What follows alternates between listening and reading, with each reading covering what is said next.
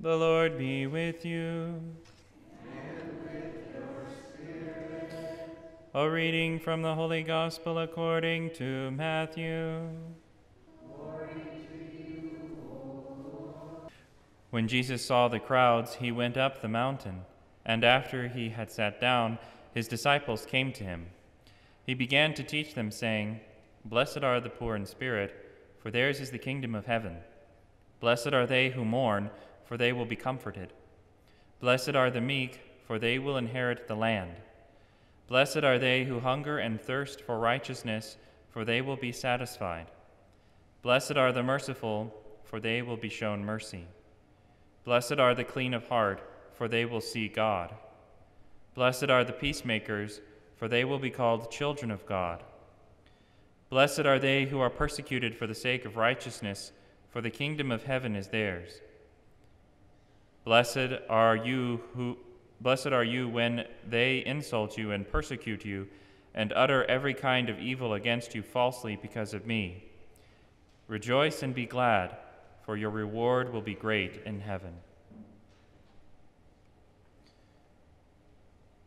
The Gospel of the Lord.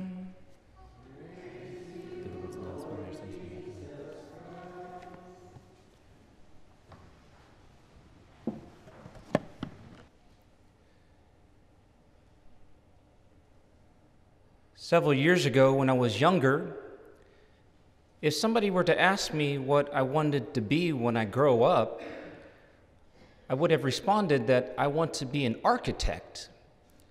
In high school, one of my favorite classes that I took was an architectural drafting class, in which I designed floor plans, blueprints of buildings.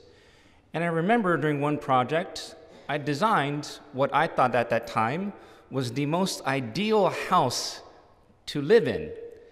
And it was my hope that one day as an architect, I can bring this blueprint to fruition in real life, that this floor plan would be built physically. Now, years had passed, and as you could evidently see that God brought me down a different path. I did not become an architect, and that blueprint did not come to fruition, but God had revealed to me that there is an even greater house to desire to be lived in. A house that has treasures that moth nor rust can destroy, nor thieves can break in and steal. A house that is known and described as paradise, in which no eye has seen, nor ear heard, nor has it ever been conceived in the heart of man what the owner of this house has prepared for those who love him. And this house is nothing other than the house of God, the kingdom of heaven. And the good news is, God has given us the blueprint. He has given us this floor plan, if you will, of the means to arrive there and to enter in. And that blueprint is found in our Holy Gospel today, which is the Beatitudes. The Beatitudes are a roadmap, if you will, for sojourners, pilgrims here on earth, tending towards their ultimate destination. It is a recipe of spiritual ingredients for the sweetest delight, which is ultimately the vision and sight of God in eternity in heaven.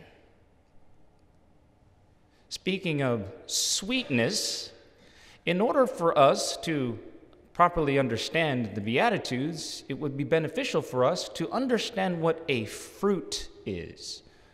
Fruits, according to the common uses of the term, fruits are produced by a plant, and it implies a perfection insofar as it is the last stage of the plant's growth. Fruits are commonly sweet because they taste good, they're delicious, they bring about a certain pleasure, a delightfulness, a happiness to our palate. our taste buds. Well, the Beatitudes in the spiritual life can be looked at as fruits because they are perfections. They are meritorious actions of excellence. And they produce sweetness. They produce a deliciousness, a delight, a happiness in our spiritual palate, which is ultimately our immortal soul. That is why, as we see the Beatitudes, the latter part of them, they speak about delights. For example, they will be comforted. They will be satisfied. They will see God, etc. So, as we see that the Beatitudes bring about a certain sweetness, a delight, it can be looked at as the Beatitudes are a foretaste, a small sampling, if you will, of the ultimate sweetness and delight that will ultimately be experienced in the kingdom of heaven. This is what the Catechism of the Catholic Church speaks about in paragraph 1717 when it says about the Beatitudes, they proclaim the blessings and rewards already secured, however dimly, meaning just a little bit, for Christ's disciples, meaning those who are still here on earth, journeying in hope towards that ultimate end. Now, there are several Beatitudes, and unfortunately, I cannot give in one just single homily a in-depth commentary on every single one, but today I would like to at least comment on a select few. The first one I want to comment on is, blessed are they who mourn, for they will be comforted. Many saints and the early church fathers had a common primary interpretation of this particular beatitude of mourning, and that is, they said that this refers to mourning for sins. St. Jerome said this, for the mourning here meant is not for the dead by common course of nature, but for the dead in sins, vices. St. Ambrose said this, it is suitable that the third blessing should be of those that mourn for sin, for it is the Trinity that forgives. We recall that when Jesus was enduring his passion, the women of Jerusalem came to him mourning. They were weeping because Jesus was experiencing this pain. And Jesus responded to them, don't weep for me. Weep for yourselves and for your children. He was referring to the sins of Jerusalem, which we recall was ultimately destroyed with this temple in the year 70 AD because they did not repent of their sins. And so a good question for us today is, do we weep for our sins? Do we mourn? And one of the most powerful ways in which we can mourn, and also the greatest place to mourn and weep for our sins, if you will, is in the great sacrament of confession. It is in confession in which we place a humble and contrite heart to Jesus through the ministry of the priest. And that contrition that we bring should bring about a delightfulness insofar as comfort. Therefore, if we are to mourn for our sins, it is important that we understand properly what contrition is. Contrition has three facets to it. According to the Catechism of the Catholic Church, in paragraph 1451, it says, contrition is sorrow of the soul and detestation for the sin committed. Another word for detestation is hatred for sin. And last but not least, thirdly, together with the resolution not to sin again.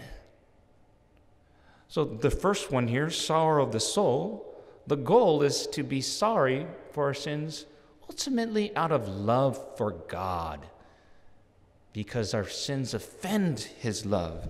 The second one, detestation, hatred, the goal is that we should hate sin to the point that we would rather die than to offend the Lord, even to commit the slightest venial sin. For we know that even the slightest venial sin has brought our Lord to the cross. And last but not least, a resolution not to sin again.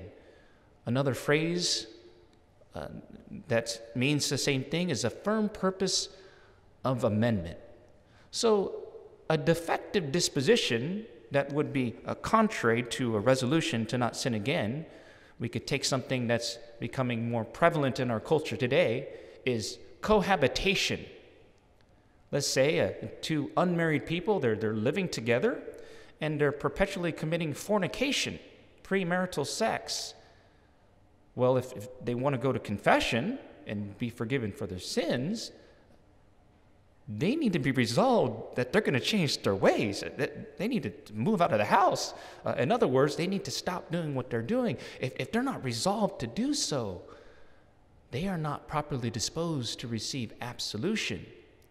Even if for some reason, that information was, hidden from the priest, and the priest, raised up his hands and he said those words of absolution, that person is not being forgiven of their sins. No, because there is an essential element missing on the part of the penitent. They are not truly being contrite. They are not truly mourning, if you will, weeping for their sins. So it's important that we give a truly contrite heart in that great sacrament. Secondly, the Beatitude, blessed are they who hunger and thirst for righteousness, for they will be satisfied. Notice Jesus did not just say, blessed are those who desire for righteousness. I think it's important that we make a distinction between desiring and hungering and thirsting, which is typically associated with food and drink. I could desire a Lamborghini, and if I don't acquire it, I could still continue to live and exist. But when I hunger and thirst for food and drink, if I don't acquire it, I'm going to eventually die. It is a necessity. Therefore, as Jesus used the terms hungering and thirsting for righteousness, it implies that righteousness is a necessity. If we don't acquire it, if we don't have it, we are going to spiritually die. And in addition to being a necessity, it is also a priority. As our Lord taught us in the Gospel of Matthew, when he speaks about the things that we need, he says, seek first the kingdom of God and his righteousness, and all these other things will be added unto it. Also, hungering and thirsting for righteousness would entail our call to be on fire for the Lord, as opposed to being cold or even lukewarm towards the Lord. A spiritual maxim in the spiritual life is lukewarmness is the devil in disguise. And a person in the gospel who would display a lukewarm disposition is that account of the rich young man who was attached to his material goods.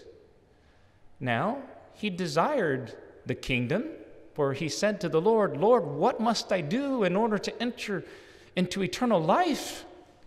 And Jesus told him specifically, go, sell all of your goods and give to the poor, and you will have riches in heaven, and come follow me. And the account continues by saying that the rich young man went away sad, for he had many possessions. He was not hungering and thirsting for doing what was right, which in his case was to be detached from the things of this world.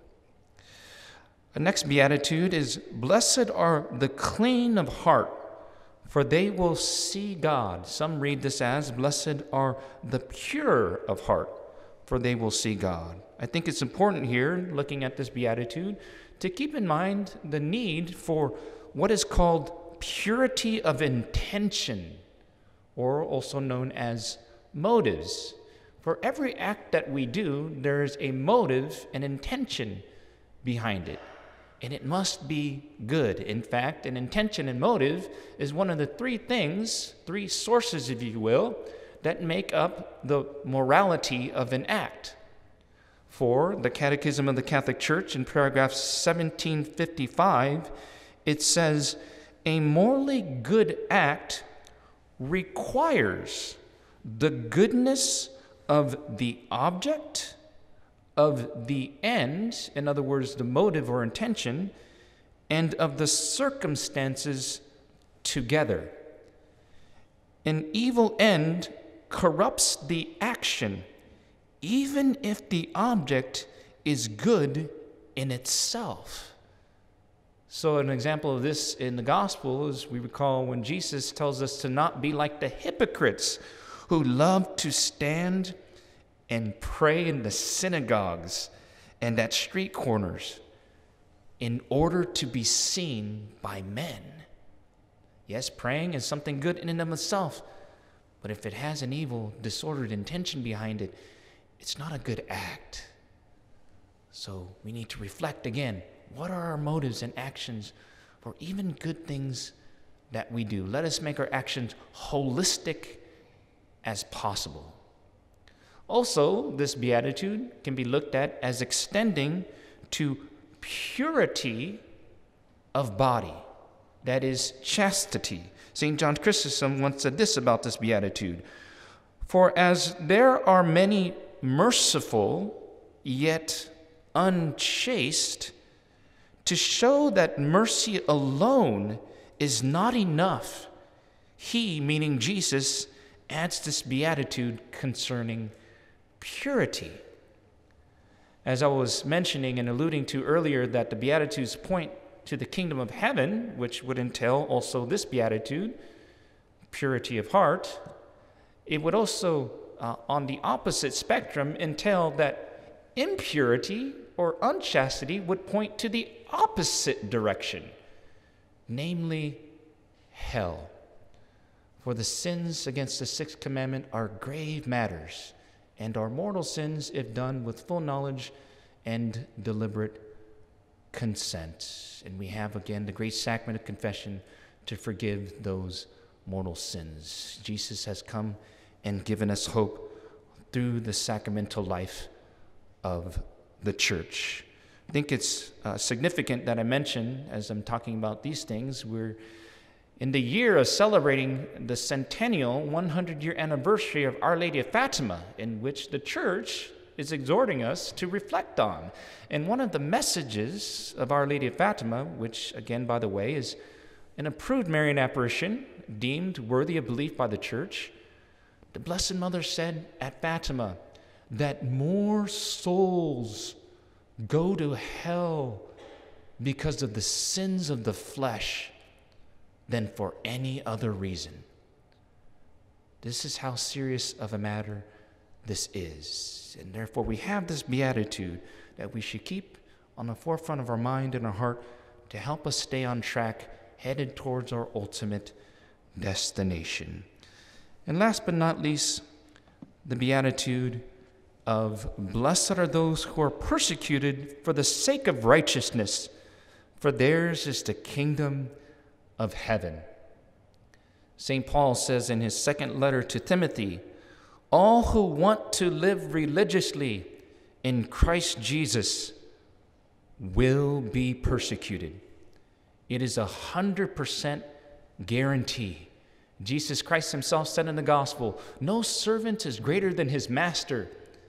And if Jesus Christ, who is the master himself, was persecuted, then we, the servants, if we are truly, authentically following in the footsteps of Jesus Christ to the T, in which we should and are called to, then the end result is that we will inevitably be persecuted. If everybody loves us, there's something wrong with that picture. We would have to question if we are compromising for the truth. Now, if everybody hates us, that's not good either. Our Christian charity should be attracting people to some degree, so there should be some sort of middle ground there. As St. Thomas Aquinas teaches us, that virtue always lies in the middle. I'll give you an example here. When I was in the seminary, there was a very good professor that would teach us during homiletics class. He would say to the seminarians, when you become a priest and you preach your homilies, some people will say they love your homilies, and some people will say they hate your homilies. Don't listen to any of them. Your job is to preach the truth, no less, of course, in charity. And people persecute you for the truth, and well, that's up to them. You would be doing a disservice to the people by withholding the truth from them, even if one is going to be persecuted. And we see this great virtue of courage and also humility in the gospel by St. John the Baptist, right? He did not support King Herod's adulterous relationship, and as a result, he was eventually beheaded, martyred. But now he rejoices in the kingdom of heaven for his courage. And those who persecute us, to make a light, positive angle at this, we should pray for them. As Jesus teaches in the gospel, love your enemies and pray for those who persecute you. So these are just some select Beatitudes. I highly encourage all of us to dive deeper into these Beatitudes and the others not mentioned in this homily, in hope that we walk safely on a path headed towards our ultimate destination, the greatest house where there is peace and joy forever. And in hope, may we hear Jesus say to us what he says in the Gospel of John chapter 14 when he says, "My Father's house has many rooms. If that were not so, would I have told you that I'm going there to prepare a place for you? And if I go and prepare a place for you, I will come back and take you to be with me, that you also may be where I am." Amen.